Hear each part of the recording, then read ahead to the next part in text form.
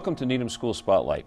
I'm Dan Goodycan, Superintendent of Schools. Joining me today are our School Committee Chair, Joe Barnes, and our Vice Chair, Michael Grice. Welcome, gentlemen. Thank you for having me here. Thank you for joining me. I thought it would be a great way to start off the school year to talk to both of you about some of the challenges ahead for the Needham schools and the work of the school committee, which is so influential in so many different ways in what we're doing in Needham. And I think, Joe, I thought I'd start off with you to maybe share with the community what's the role of the school committee in Needham? What are some of the tasks that you try to accomplish with the administration and the community? Well, as elected officials, our responsibility is to develop policy, to develop a budget, which we work closely with you on, and to hire you, which we have done 9 years ago, I believe. 8 years. It's been 8 years ago. Yes. And so we take that job very seriously. We address policy on a regular basis. I think, Michael, you're on the subcommittee for policy, and those policies are constantly being reviewed and updated. As far as budget's concerned, this is the budget time of the year where we take a look at the needs of the schools. We take a look at the resources available to us within the town, and then try to put together something that will be manageable for the citizenry. Every other Tuesday night is only a small sample of what we do, as you know. Yeah. We serve as liaisons to a variety of committees in town. I think communication in education is very important. It's just as important as school committee members as we try to communicate our needs to the finance committee. We work closely with PPBC on building initiatives. We try to get into the schools as liaisons so that we have an understanding of what they're doing. We try to bring their needs back to the committee and discuss that on a regular basis. So it's an interesting job. It's important work, and I think that we take it seriously. I think we work very hard at what we do, and I think we're in general successful in what we do.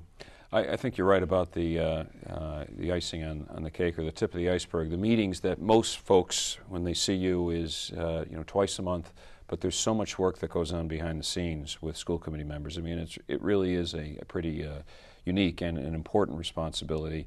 And working with the different boards in town, I think you have both, we've worked together to really strengthen those relationships, because it's not just one board working in isolation. It's in cooperation with the selectmen and the finance committee and the permanent public building committee and park and rec, and trying to pull things together for the students in Needham. So it's a lot of work, and our 7 school committee members are pretty hardworking. Michael, one of the other responsibilities of the school committee is to negotiate a contract with our teachers and with those members of our staff who are on a bargaining unit. So recently we just completed a negotiation process for our teachers. What was your role? What did that look like? Where did we end up? Well, it was very satisfactory, I think, for all concerned when all was said and done. We've worked very hard in the several negotiations I've done to build a very open, transparent relationship, a relationship based on trust and trying to build the shared goals. That's very important in any kind of a negotiation. We're trying not to set literally on opposite sides of the table, but an understanding that we are all here to give the best education we can to our kids, to create the next generation of citizens. And we are trying to do it with resources that the town can make available to us, to compensate our teachers and our staff fairly, because they're the ones who deliver the value. I think those of us on the school committee are always cognizant. In any organization I've been part of, there are people who actually deliver the value, and then there's everyone else. And everyone else's job is to help make that happen. So we spent a lot of time, and one of the things we did is we worked together to look at where some of the issues were. One of the things that people notice in this community, we have our performance report, and we talk about with town meeting with others that we try to stay kind of in the middle. Our taxes should be in the middle, and our salary should be in the middle. We'd like our performance to be higher, which it often is, but we focused a lot on the top of the teacher distribution, the ones who've been here a long time, and how we could make sure that they were well compensated. So it was a long discussion, but I think it was a very, very cordial, very collegial. I tell people that I actually enjoy these negotiation sessions. They look at me like I'm crazy, but it's really a terrific group. I mean, there's two of us with Tom Campbell and Ann Galati, and then there's a group of representatives from each unit. When did it start last year? I'm trying to remember. We started in December. December. We had our first meetings, and then we met regularly through June, and then the contract was actually agreed upon or ratified by the bargaining unit in September. Yep. But really, we completed the substantive bulk of our work before school ended on June 20, whatever it was. And the school committee voted on the budget, I think, at your last meeting We voted on in it. September. Yeah, right. So we're moving forward, and we will next work with the administrators, kind of the next level of folks who are also part of the bargaining unit, and then with the other represented staff. So that would be all the support staff, the folks who work in our classrooms, clerical support, and the Food service employees. And we'll be doing that over the course of this year. One of the things I know that came up in negotiations, besides really trying to provide a fair contract, compensating our folks using data from around the area to see where we stand and what's fair and makes sense, is also the educator evaluation system that had to be negotiated. And that's a big part of the work ahead for the Needham schools this year. You've both been involved in that and know about that. But I certainly I look forward to seeing how we are able to continue to support our teachers in the classroom with observations and feedback. We really are looking at this as an opportunity, as negotiated by your bargaining team, to really provide support for teachers to help them grow and to provide the professional development they need. Correct. So it's a more robust system. It will be more involved. It's going to require a lot of work on behalf of our principals and administrators, but also our teachers, who will be thinking differently about their work, collaborating with each other to develop some goals so that they can improve the experience for students in classrooms.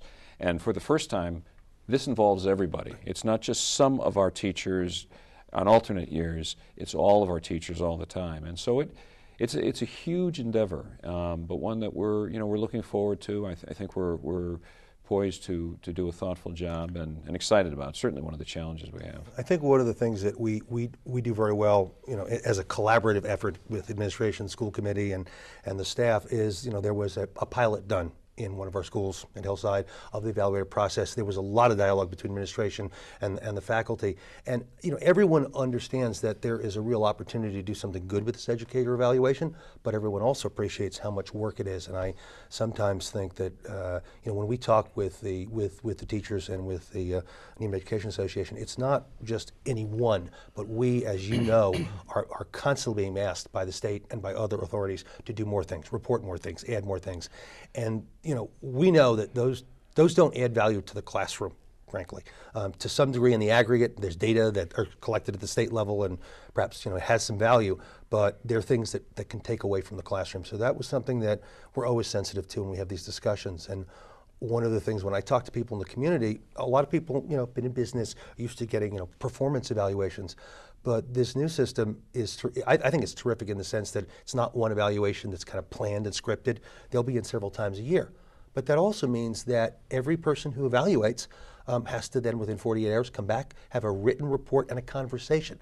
Now that's great because you're getting, almost instant feedback, which we know is good, but there's a lot of work there. I think to Michael's point also, this is an ongoing process. It's no longer the 1 or 2 times a year that an administrator would come into the classroom and do an evaluation. There's an ongoing discussion which teachers welcome. Teachers like to have someone understand what they're doing. Not only is it an opportunity to help teachers grow, those that need the growth that is evident, but it's an opportunity to affirm the good work that the teachers who are really great don't always get the opportunity to have the feedback to get.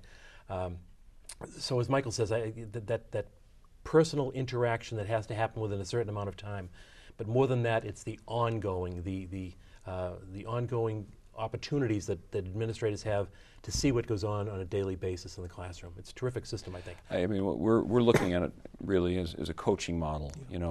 Just as a coach would pull a player aside to suggest how a play had went. or had gone, this is an opportunity to have an ongoing conversation about teaching and learning in the classroom. So it's exciting. It's a big challenge, and it's one of the big challenges ahead this year that we will certainly be reporting to the school committee how that goes. And so there are a lot of challenges ahead for the Needham School Committee, for the Needham community, and the schools over the next year or so. And one of the challenges, it's kind of a theme. It's the theme music, and it's about space. Joe, and I was wondering if, here's the context. We have this year about 50 to 60, we don't have the specific number right yet, but we have about 50 or 60 more students than we did last year. In fact, we were talking earlier that since I started 8 years ago, we've added about 450 to 470 new students to the Needham schools, which is the equivalent of Mitchell. Space is a concern. The school committee's talking about space. Where are we at with that? What are some of the points we have to hit and be aware of? Well, I think the needs of the two buildings in particular, Hillside and Mitchell, are well documented. The condition of the school needs to be addressed. The size of the school, obviously, they're finding spaces in corridors, in rooms that have been converted from closets for teaching spaces. So I think we've done our best to let the community know that the needs of Hillside School, the needs of Mitchell, are not something that's happened overnight. We've been having this discussion for some time. We recently had a visit from the MSBA, which you may reference in a minute here, because we have an interest in partnering with them in order to rebuild the Hillside School. That is our first priority. The Hillside School has been designated as the top choice for addressing its needs. That doesn't mean that we're not concerned about the Mitchell School also. That has serious space issues as well, and we'll be going to town meeting in another 2 or 3 weeks, asking for some money for some modulars there. So every year is important. This one in particular, with the additional students that come through the doors each day. Here at Needham High School, we know that they're capturing every space possible. So it's not just the buildings that have to be rebuilt, but all of our buildings are pretty much at capacity, and there's no place to turn. So interesting times, important times, but something I think that the community understands based on the communication that we've provided and the support I think that we're going to get as we go forward. We also, I think, I like to remind people when I talk with them that this community has made an incredible investment in our facilities, and it's a natural process. So much was built in the years after the war when this community grew, and so a lot of those buildings aged at the same time. But if you look around, we have the Needham High School, the Broad Middle School, the Elliott School. We just finished a major renovation at the Newman School. We have a new town hall. We will have a new senior center. We have a new library. This community has actually made these investments, and they've supported them. There are some more to go, but I remind people to look around us at some of the nearby communities where they're just getting started. Although it's a challenge, and we know we're going to have to ask the community to support rebuilding of several major buildings, and then beyond that, there's facilities both at the town, police fire station, as well as Emory Grover and work at the Pollard that's further out. But we've done a lot, and people should take a lot of pride in what this community has done in supporting that. It meant we've had the space to handle the kids that have come in so far. Well, I would echo your comments. I mean, this community has really thoughtfully, methodically plugged away at tackling its infrastructure and its buildings. I mean, you just have to look around to see what has been redeveloped or renovated or torn down and rebuilt, from the schools to town hall, the senior center, which will open in a matter of days. I mean, it can't all happen at one time, and yet the schools are certainly a priority for the community, and we hope that Hillside really can be up next, and we hope that Hillside, the MSBA, Massachusetts School Building Authority, will work with us to provide some partial funding to get that project going. One of the things I wanted to ask both of you that's going to be tricky with Hillside and with Mitchell, we have to rebuild those schools, and it's pretty clear the students have to be off-site when we rebuild them. We just can't do that work. It's too intrusive. It's very different than Newman, where we had space to put children. What do we do? What's some of the conversation that's going on? If we tackle Hillside first and rebuild at Hillside, What are you hearing about where we need to put children and what should we do? And well, you know that one of the other challenges with this, and we faced this with Newman, we had to make very clear to the community that when where the Massachusetts School Building Authority is concerned, they don't support swing space. They don't support anything. They won't provide funding. So they won't provide funding. So yeah. this will be all on our dime, as it was at Newman, where a significant chunk of the cost was modular classrooms. So the conversations are really around where could you put modular space for some number of years? And if we're going to rebuild fundamentally 2 schools, you're talking about, in an ideal world, probably 4 years that we have to have a school facility. There's certainly some conversations around, is there a location where we could, part of the facility that is provided could then be permanent, as opposed to just being modular classrooms that are removed. But it is a discussion that will be much more pressing as we start to talk with the MSBA, because as you know, if we start building at Hillside in pick your year, September 17, whatever it is, we need to have swing space ready by then. And I think Michael's referring to the modulars as the swing space, because we've done this before. We've looked for space within the town. We've looked for buildings that could be converted. We've looked for churches that would take us for a period of time. But now we're talking 450 kids, which is far more than simply a couple of rooms here and a couple of rooms there. I think we've said it before also that as residents of the town, we're very sensitive to the fact that we are not the only committee. We're not the only group of elected officials that have needs. there are a lot of needs out there. Absolutely. Yeah. So we've got to try to balance and advocate for the students and the teachers of the town, recognizing that we're not the only ones that have the needs. Fire, police, senior center, and all. So we've got to try to be sure that we're recognizing that we are balancing our requests with where the other needs are as well. Well, and I know that one of the requests that you hear all the time from families, usually young families, what about full-day kindergarten? Where is that in all this? And right now it is a challenge. There just simply is no more space in the existing inventory to create a full-day kindergarten program. Fortunately, we have a really strong kindergarten after-school enrichment program, or CASE, that complements the school day, and we're able to house that program for 3 of our schools at the Congregational Church.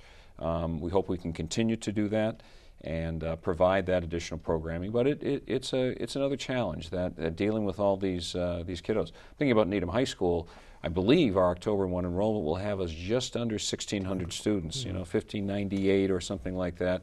The building was built for 1,450. It certainly is being stretched right now, and it's still growing. So we have some work ahead, and certainly working with the school committee, which has been great and is incredibly important, but also the other town boards will help us get to where we need to be. Well, to that point, we spoke at last night's school committee meeting. We referenced it this morning at another meeting. The importance of maintaining class size, or even bringing class size down, so that we have that ratio of teacher and student to be appropriate. Doing that, we really have very few spaces that we can create in order to have classrooms where the classes are smaller. So, we're being pushed in many different directions, squeezed in many directions. To your point about all-day kindergarten, I don't think there's anybody on the committee who has said, it's not that important. We can probably do without it. I hear people from other communities saying, do you have it? Well, I know my daughter-in-law or my son-in-law would like to move into the town, but that's an important piece here. So I think we're very sensitive to the fact that it's an important piece in a young child's education, and in managing families. Parents need that as well. So I think we want that. We're one of the few communities now among our peer communities that doesn't have it. I think only Medfield and Needham are the only that I'm aware of that have half-day K. Half-day K, and I mean, this has been a conversation as long as I can remember. It's certainly been a conversation as long as I've been on the school committee. My 9th year. In the early years, the conversation was about cost, because we were dealing with budget cuts and trying to get overrides for services. And when parents asked you would say, well, we haven't been able to find the dollars. Several years ago, that conversation shifted to, well, that's true, but frankly, the bigger problem is we don't have any place to put the kids. Same is true of the Needham High School challenges, that, yes, we would need more teachers, but the space is a challenge. What I will say about the space is that, and this speaks, I think, to the long-term planning that we all have to do as a school committee with you and with the other boards in town, that when we did the feasibility studies to look at the Hillside and Mitchell, we did the pre-feasibility studies that we paid for, we did as a community. one of the requirements that we put on the architects as they looked at it, we wanted to a plan that would allow us to put full day K in all our schools. And the plans that potential plans that they put forward all addressed that. And we thought that was, and we still think it's a very important element in this, that whatever we do at Hillside and Mitchell, and with the support of the MSBA, we want to be sure that when those buildings are complete, we aren't looking around saying, well, we have all pretty new buildings, we can't put the kindergarten anywhere. So that'll be part of the equation. Yeah. I think it's fair to say also, Dan, that we've been criticized, and not criticized, but they've been questioned, I guess, in the past when we would reach capacity sooner than we expected, and parents would say, what were you thinking? Why didn't you plan for this enrollment? Why couldn't you have created some additional space so that you could grow into the building? And I know we've got limitations on when we work with the MSBA. They kind of tell us what we can do and what we can't do, and when they're partnering with us and providing some of the costs, we have to do some of that concession. But we didn't anticipate another 450 students. Many towns have leveled off. Some towns are dropping with their enrollments. We seem to be a very attractive place for young parents to move. We think that's a wonderful thing, but with it comes the pain that we're now going through. Right. We've had that conversation certainly with the MSBA, even in the early work about looking at enrollment models. They have the model they built, and they showed us declining. And we're one of the few communities that hasn't. We have grown since 1990, when the school system hit its low of students, which was about 4,000. We've grown at a compounded 2% a year, just consistently for 20 plus years. Yeah. It's probably going to level off, but we all know from past experience in this community, there are enough homes in this community to have a lot more kids in the school. Not as likely we're going to, but we just look at the demographic changes. I mean, I look around and I see a lot more families with 3 and 4 kids. That alone could be a huge shift in 3 or 4 years. So we have to be very sensitive to the fact that we could continue to grow. And as we look at those long-range plans, we do as best we can, because it would be just as bad to have the community come back to us, and it's happening in some communities, saying you have all the space you don't need. Yeah. Right? And it's also true that while the school population has grown, the town's population has remained steady. Right. And so the pressure really has been on the school side. And fortunately, I work and you live in a community where people think a lot about that and are very supportive of the schools, and almost, I won't say unhesitatingly, but folks really want to know what can they do and where do they go. One of the other challenges, I think, besides space, is also time. And there's been a conversation that you've both been involved in, and I hope to bring to the school committee for a more full discussion. And that is perhaps about finding some more time to do the things we want to do with children in schools. What have you heard about that, or what might you suggest to me as words of wisdom as we think about extending the day for our children, particularly at the elementary level? Well, I don't think there's any substitute for the amount of time that you can add for a teacher to be with a student. I think the curriculum is extremely important.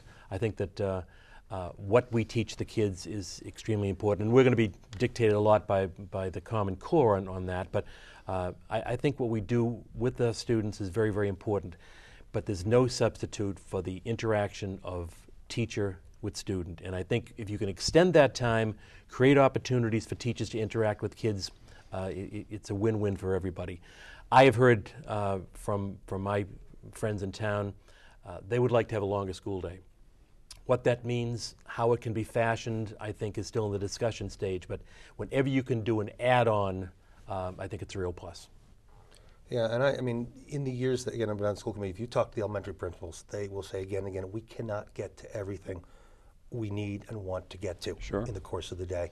So, the ability to put together a plan to do that, and one of the things that we've talked about over the last several years as we've had the group and time study committee looking at it, is the way we can use this to enhance our education.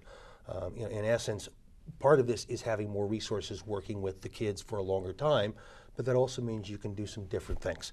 And I think everyone who has looked at this, yourself and the teachers and the administrators and ourselves, have talked about how we can make, it's about quality, it's not about quantity. It's not about the 10 minutes on the same subject. It's what can we do differently that we haven't done before. And I'm very enthusiastic about the response that we've had from really just across our school community as to ways to do that. And The other part, I think, of what I'd like the community to understand is there's additional time in the day with the students, but if we do it right, there's additional time for teachers to work with each other. One of the most challenging things, we want them to work collaboratively, we want them to learn from each other, and they have to work on different levels. Fourth grade teachers have to work with each other, but then they have to work across disciplines. Right? And there's not a lot of time to do that, and there isn't as much time as you'd like for, team meetings with families when you need to do that. So the ability in this to be able to get some more dedicated time for teachers to do work with each other makes a huge impact, and sometimes that's not as visible. Parents tend to think of how much time is my student in the class, but how much time those teachers are spending with each other, preparing for the class, talking about students, really makes a big difference. And what you can do with those students, Right. Thinking about, and one of the things we hope to talk to the school committee about is whether or not we can think about a foreign language program, Spanish perhaps, some additional arts, theater arts at the elementary level. So we'll talk about all of those and share those with the school committee. Yeah, I'm thinking about time, and I know that we're running out of time as well.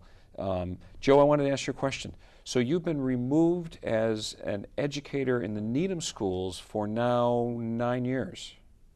8 years? 2006. Okay. So you do the numbers. So whatever.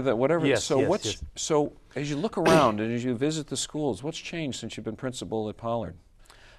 Fewer people know me. Fewer people say hello. I think when I was at Pollard, which was probably the 7 best years of my career, there's been a huge turnover. I think people have retired, as I have. There's a lot younger teachers there, but the quality of education continues. I think that the work that the teachers do continues to be very, very impressive. So I see no difference there at all.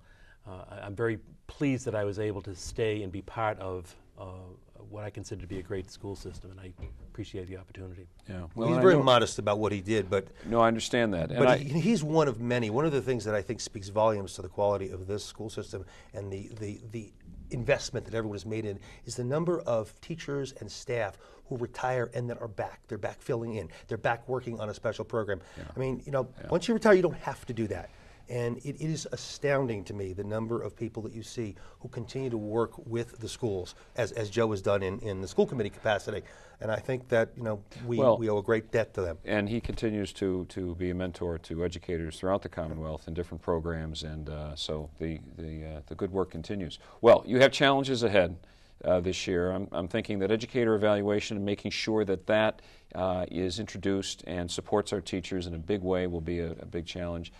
We also have the challenge the school committee is very much involved in, and that is around space and focusing on Hillside initially.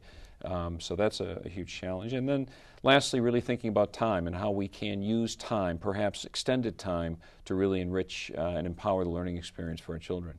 So we look forward. I certainly am privileged and honored to work with you, and I look forward to our conversations ahead as we support the children and families in Needham. So thank you. Thank you, Dan. Okay. Appreciate it. Thank you.